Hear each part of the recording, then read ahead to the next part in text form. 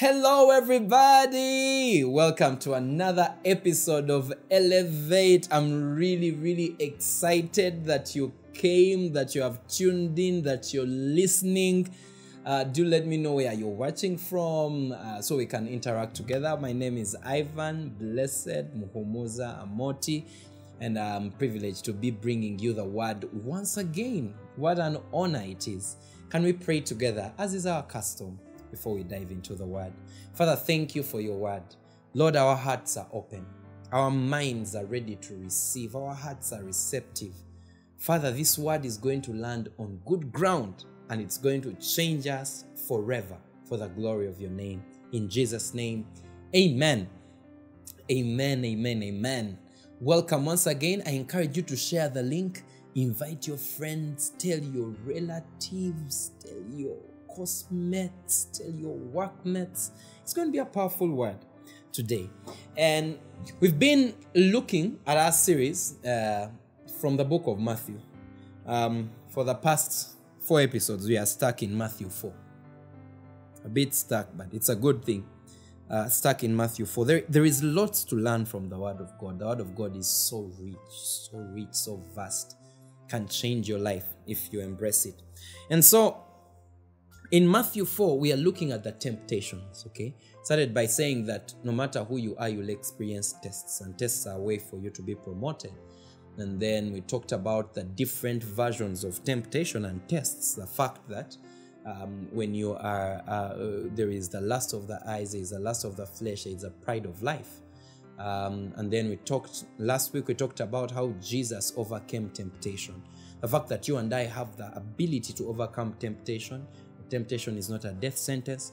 We talked about the truth that because that God provides a way, an escape out of every temptation. And one of the predominant ways, the key ways, the primary ways we can escape temptation is through the word of God. And we read different scriptures to that effect in our previous episode. You can check it out.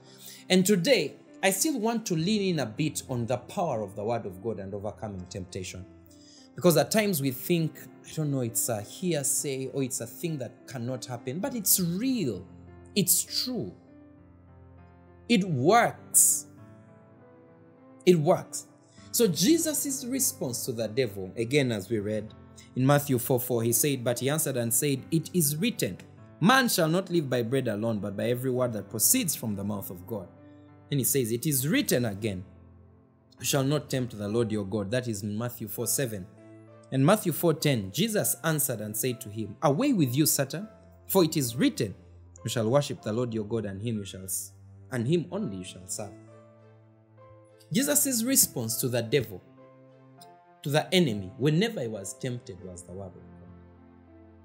Oh, the word of God is so powerful. There is nothing that the devil fears like a man who is anchored in the word of God. Because he knows that once a man is anchored in the word of God, you can't lie to the man. Because the word of God is truth. Jesus says, sanctify them by your word. Your word is truth. And the chief weapon of the enemy is lies. Deceit is the father of liars. And so he knows that a man who is anchored in truth cannot be defeated. A man who is anchored in the word cannot be defeated. A man who is anchored in the truth of God, no matter what lie you throw at them, they're going to just keep riding through it. They will overcome. It's like a man walking with a light, a lamp. Whatever hurdle you put, they will just go past the hurdle because they can see it. In fact, they see you putting the hurdle. So you can't just overcome them because they are. That's what happens when you are anchored in the word of God. And so, last week as we were speaking, I decided that this week I'll share with you a testimony. And of course we'll read some scriptures, but I'll share with you a testimony. One of the things that people struggle with on earth, one of the vices, sexual vices that people struggle with on earth is pornography. A thing called pornography. It's a temptation I faced when I was still younger. When I was 14 years old, I was introduced to doing pornography. So I started doing pornography, and I did it because, you remember the pride of life? The coolest guys in school seemed to be the ones who did what? Who did porn. So I also started. Then it ended up in the lust of the flesh. It felt good to appease myself watching sexual scenes. Scenes, S-E-S-C-E-N-E. Yeah, on screen. It became so bad to the point that I started recruiting other people to watch pornography and supplying pornography. This was before I got born again. And when I got born again, of course I know pornography is not a good thing. It's not a thing that God has created. That's not the way God has created us, to appease ourselves sexually. It is a worldly thing. Sex was created for marriage between man and woman. That's where sex is supposed to be. That is the right boundary for sex. And it is not in the mind. It is a physical, like you engage physically. And so this whole thing of having sex in the mind, it's a lie. It's giving you pseudo-sexual pleasure. So I had pseudo-sexual pleasure. Young boy, confused, what? And when I got born again when I was 14, I still remember that day I was going to commit suicide. I was 14 years old, and a young man called Remus Mark came and preached the gospel to me the very night I was going to commit suicide. Many of my friends didn't know. Actually, all of them did not know. My parents didn't know. Nothing. I was going to commit suicide. I'll tell you maybe about this story another time. But I was going to commit suicide. And then that young man came and preached to me. And I gave my life to Jesus. Now what happened is that after I gave my life to Jesus, you would think that in that instant, pornography was no more. Even after I got born again, the temptation still came. You see, Jesus, temptation doesn't know spiritual heights. Regardless of how high you are spiritually, you'll be tempted. Can you imagine there was a guy in the presence of God, one of the archangels, and he was tempted with pride? In the presence of God in heaven, he was tempted with pride. And he fell. So of course, temptation knows no bounds. Even Jesus was the Son of God. After fasting 40 days and 40 nights, you would think that by that time, his body doesn't want food. What? Hakuna. He was tempted. Anyway, I was telling you that after I got born again, after I got born again, I thought that temptation is gone. No more pornographic images. And then I would find myself, I'm in fellowship, I'm praying, I'm singing songs. Holy, holy, holy are you, Lord. Hey, I even joined the worship team. Holy, holy, holy are you, Lord. The elders and the angels bow. And if you saw me on the outside with my eyes closed, you would think I'm picturing a scene in heaven with the angels and the elders bowing. My goodness, God me. It wasn't the case. I would be closing my eyes and the images would flash through my face. The sexual scenes would flash through my face. I'm like, but I thought I'm born again. I can tell you that a few times, not a lot of the time, but a few times, I was tempted to go back and watch the pornography. Even when I was born again, I was tempted. And there are a few times that I fell. And I knew it wasn't the right thing for me. So I started praying. I'll tell God, God, I don't like this thing. I'm struggling with it. Take it away from me. I don't like it. And I know many of you might even be watching me right now. And you're doing something you don't like. Paul writes of himself and he says, "Oh wretched man I am, who will deliver me from this body of death?" That the things I don't want to do are the things I do. The things I want to do, I don't do. Oh wretched man I am. And you might be like me. When I was then, struggling with an addiction, you've tried to get out of it. You're like, God, what is the way out of this? And you know, I tried. I broke the CDs, compact discs. Broke them. I tried to distance myself from the people I used to watch it with. What? Nothing seemed to work. And then I stumbled on a solution by mistake. I was tormented on the inside by that. Seriously tormented. I was in church and tormented. I didn't have peace. Anyway, so I finally joined. I'm in fellowship. I'm in the Scripture Union. I was in Kira College Boutique, a school here in Uganda, in Jinja. So I started reading the Word of God. Now, I'm sure it was the mercy of God. So I started reading the Word of God, huge chunks of the Word of God. I read the Word of God. I read the book of Isaiah. I had a Good News Bible that had stickmen. There was a stickman drawn in the Bible. Yeah, I read that Bible. I read it. I read Isaiah. I read Psalms. I read Proverbs. I read John. I read the different stories in 1 Samuel, 2 Samuel, 1 Kings, 2 Kings, Genesis. I basically just went for the stories. I wasn't reading all these theological things. At that time, I never understood anything. Romans, what? I'm like, I don't understand those things. Hebrews, I'm like, no. I just went for stories. My regiment was in the morning while other people were going to have breakfast, I would be reading my Bible. When people were going to have break, reading my Bible. When people were going to have lunch, reading my Bible. That became my food. It became my daily food. And I cannot tell you at what point that desire to watch pornography left me. I cannot mark the exact time or day or week or month when I stopped. But as sure as the sun rises from the east and sets in the west, the images just disappeared out of my head. Then I didn't understand why. But now when I look back, I know how God delivered me from temptation. Here, I was in the Word of God. I put so much light in my heart that I was transformed. The Bible says, let me read the scripture for you. It is in Romans 12:2. I want to miss a single word of it.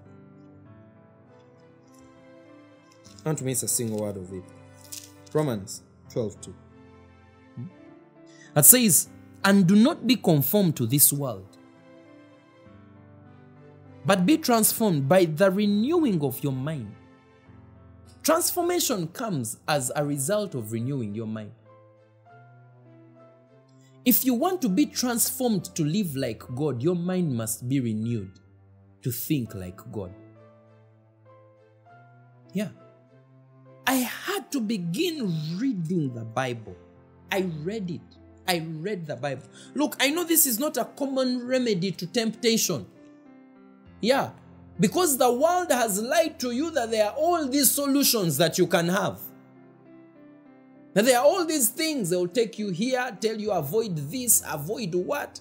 All the things you have. I used to watch pornography in secret, so I didn't need to avoid anything. I was with myself the whole time. The images were in my head. I could not avoid my head. Yeah. So all these things that the people tell you on the outside, the truth is that you can overcome anything by the Word. The Word, you can be transformed by your mind being renewed. There is no temptation too strong or temptation too hard that can stand in the face of the Word.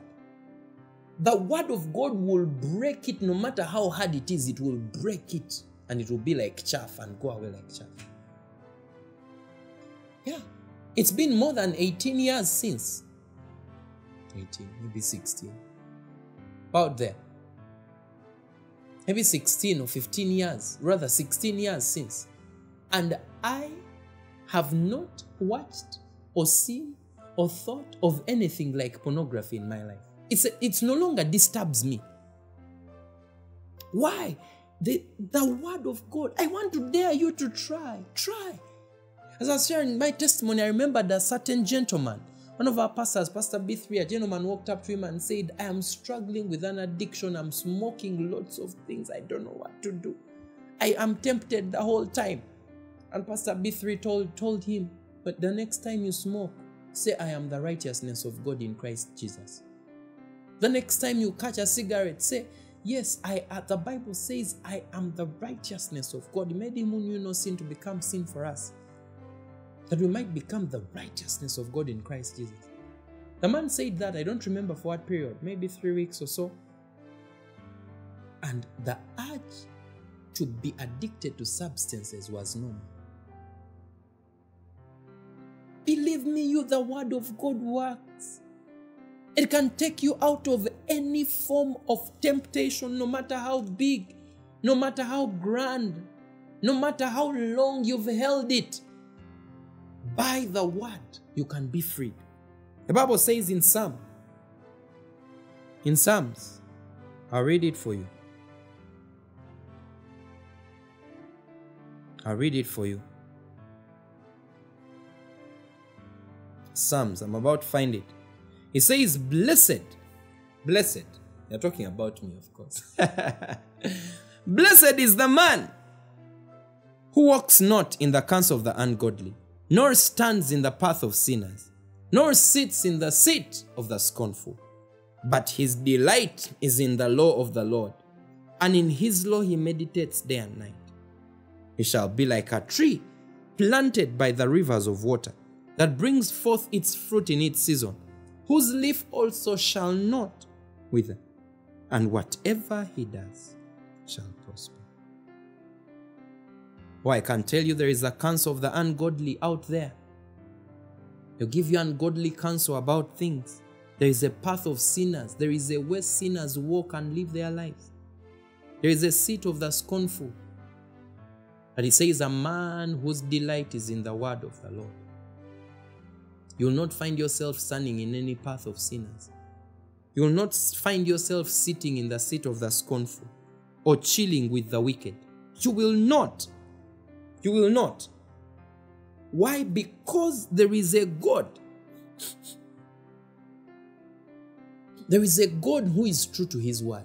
He says of his word that it will accomplish whatever he has sent it to accomplish. Yeah. That is what he says of his word. That his word will accomplish whatever he has sent it to accomplish. That it is like the rain. Yeah. It will accomplish whatever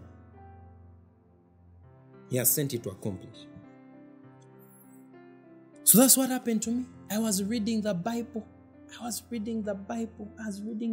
And before I knew it, sin was out of my picture.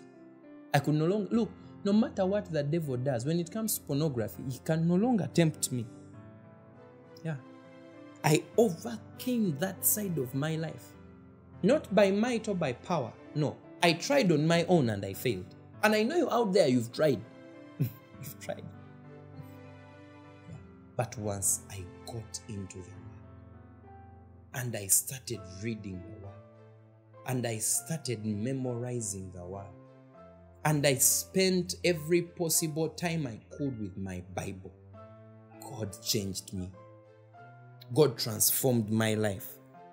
God healed me. God delivered me from the addiction of pornography. Remember, Jesus is an example of us. By age 12, he knew all scripture. That is why he could not err.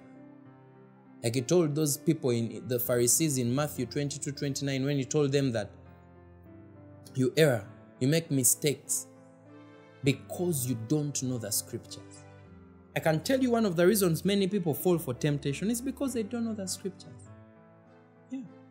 If you knew the scriptures, there is no way you would fall for temptation.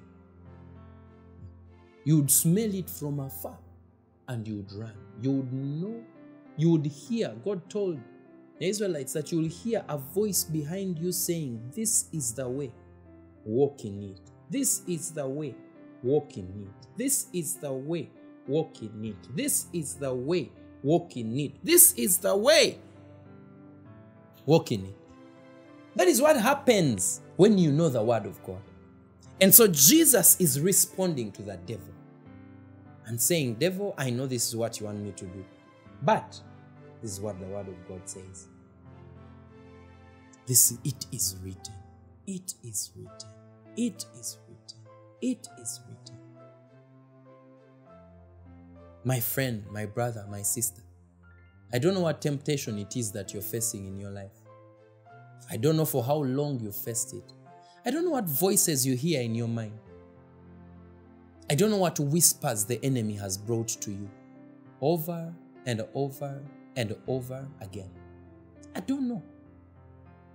But I can tell you, I know one sure ticket to get out of every temptation like Jesus did in the book of Matthew, chapter 4. It is the word of God. You'll never go wrong with the word. You'll never fail with the word. Yes, you won't be stuck when you have the word. You will progress. You will rise. You will shine. You will rise above every addiction. You will rise above every circumstance. You will rise above every battle. You will rise above every enemy. You will rise and soar high above anything because you know the word, because the word is your companion in life. The word of God is your companion in life. And so like Jesus, I want to invite you to live this life. The life that our Lord lived.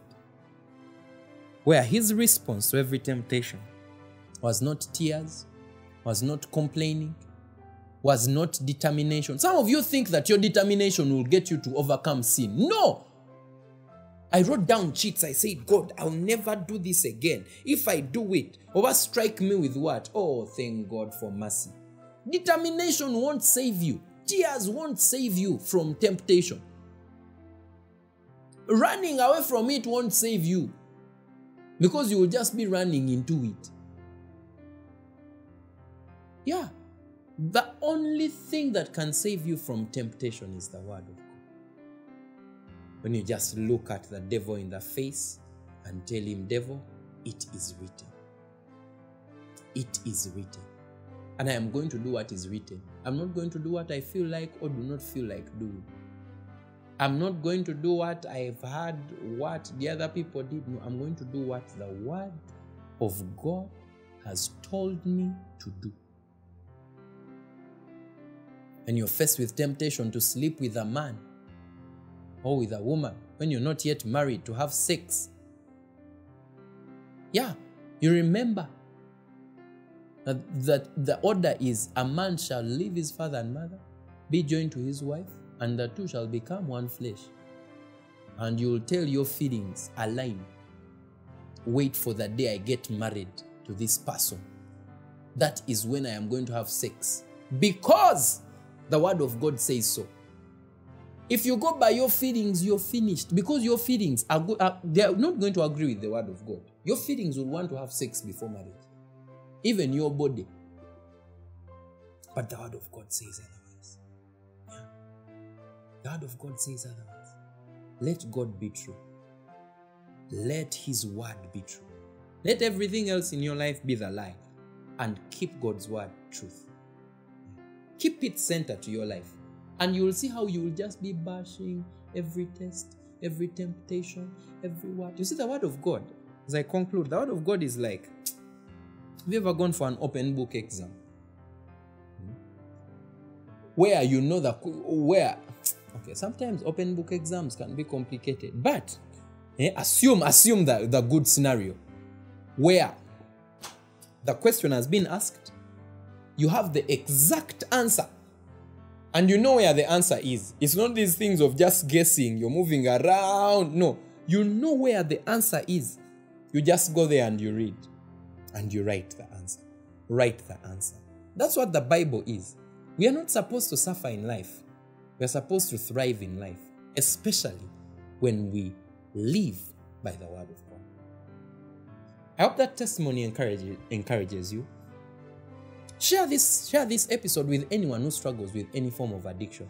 I can tell you my testimony and my experience is that the word of God will deliver them much faster, and the deliverance will stay permanently, because the Bible says whoever the Son sets free is free indeed.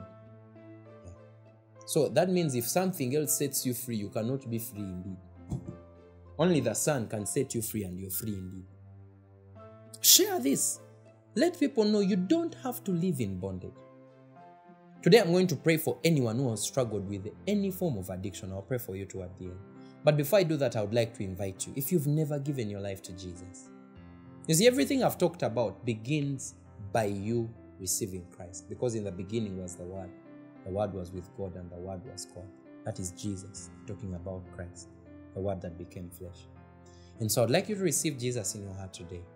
Just say these words after me. Say, Lord Jesus, thank you for loving me. Today, I surrender my heart to you. I believe that you're the Son of God, and I confess that you are my Lord and Savior. Take my life, do something significant with it, and fill me with the Holy Spirit. In Jesus' name, amen.